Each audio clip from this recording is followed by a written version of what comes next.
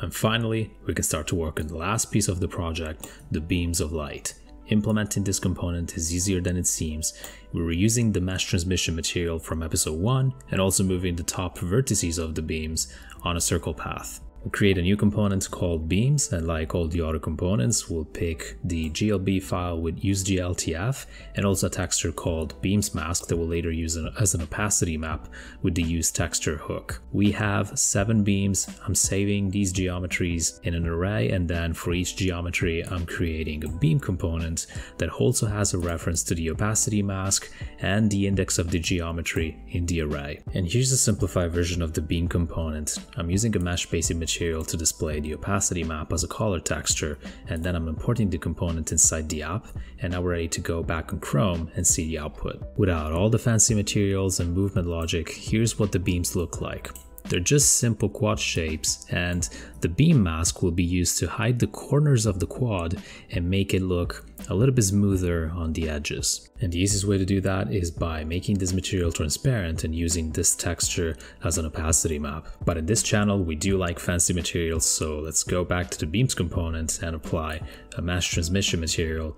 We're also selecting between 2 different colors, depending if the beam index is even or odd, and we're making the material transparent. Also, we're adding an alpha map, and a moment ago I used the wrong term. It's not called opacity map, it's called alpha map, but the effect is 100% the same. And I've covered this property in another one of my videos. It's an important one for this case because it enables order-independent transparency, and we need it for the setup. And with more or less 15 lines of code, we've improved the look of the beams to the point that they're basically unrecognizable from what they looked like 20 seconds ago.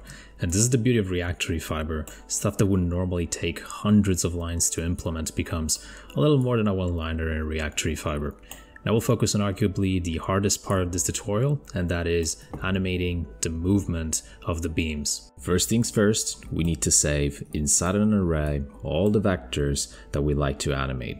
And in three.js, and pretty much any other library, every vertex of a mesh contains a few pieces of information which three.js calls attributes, and these attributes can contain, for example, the vertex position in the 3D world, the normal, or the UVs used for texturing. And in our case, we need the position of each vertex, which is contained inside the position attribute that we're cloning in this variable. Here we're iterating over all the elements inside the position attribute and saving each vertex position inside the vectors array.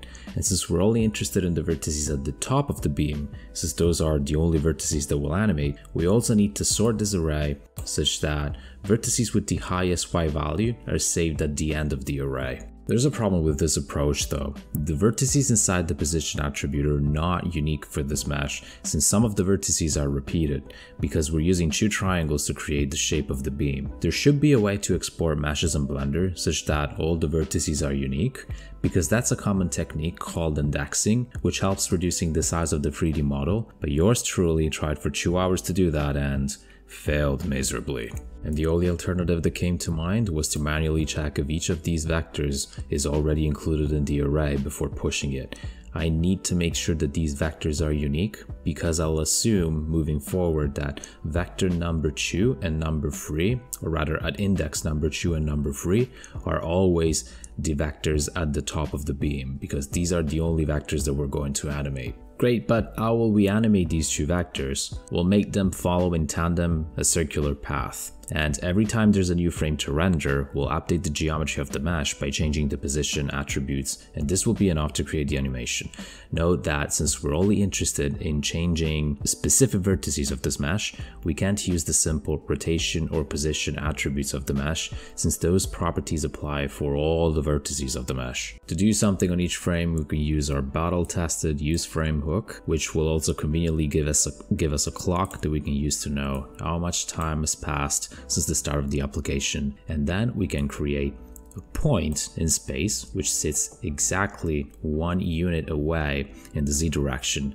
And don't mind the fact that I'm calling this a vector. For the time being, you can imagine it as a simple point which we're going to rotate with the apply axis angle function. The first argument of the apply axis angle function is the vector that we're going to use to rotate the point. In this case, this point will rotate along the up vector. The second argument is used to determine how much we want to rotate the point, and we'll simply use the elapsed time to determine how much we have to rotate around the y vector. If we pick the position of this point and multiply it by 3.25, the radius of this ring will effectively become 3.25. We want to make sure that the beams don't move too close to their vectors, so this will basically increase the radius of the circle that they're moving in. And at the moment, this point in space is rotating at the center of the 3D world. It has no relationship whatsoever with the vertices of the beams. For now. Let's now iterate on the real position attribute of the geometry. And I'm calling this one real because the one that is saved here as initial position attribute is a clone of the position attribute. So if we do change this one, then we will actually change the geometry that will be visible on screen. And how should we change the real position of the vertices? Well, we'll start by picking the starting positions, which we conveniently saved in the cloned attribute, and then we'll check if this vertex is one of the top vertices. And if it is, we'll assign the position of the vertex stored in the current geometry, and we're interested in vertex at index I, which is the one that we're computing. And we'll assign to this vertex the point that we are rotating here plus the position of the initial vertex. And this is finally the time where we are relating the transform vector, which was the point that we were rotating with the apply axis angle function, with the vertices of the beams. So the vertices at the top of the beams can be transformed by that vector by just adding the two together. Lastly, we'll need to flip a variable to let three.js know that the content of this attribute is changed. And there we have the animated beams. We're very close, but not there yet. You'll notice that all the beams are kind of moving at the same time in the same direction. That's not what we want. We want each beam to move in a unique direction. And so it's super easy to fix that. We just have to add a single one-liner to the code that we already have and we'll be good to go. And sorry, we're not going to change the direction of the beams. We'll just change the starting angle of the animation such that every beam starts rotating at a different point, and this will give the impression that each beam is moving on its own path. And it's enough to add a semi-random number to the angle of the rotation by using the index of the beam to finally complete our animation. Now, each mesh will move on its own path and will have its own little life, independent from the other ones. This is also marking the end of the project. We explored a bunch of exciting materials together, some of which we created entirely from scratch with Nodetoy, and we also learned how to change individual vertices of a mesh by updating their position attributes. And that's the end. As always, if you have feedback on the format of these videos, please share it down in the comment section. Every bit of advice helps to improve the channel. And thank you so much for watching, and I hope to see you again on our next coding adventure.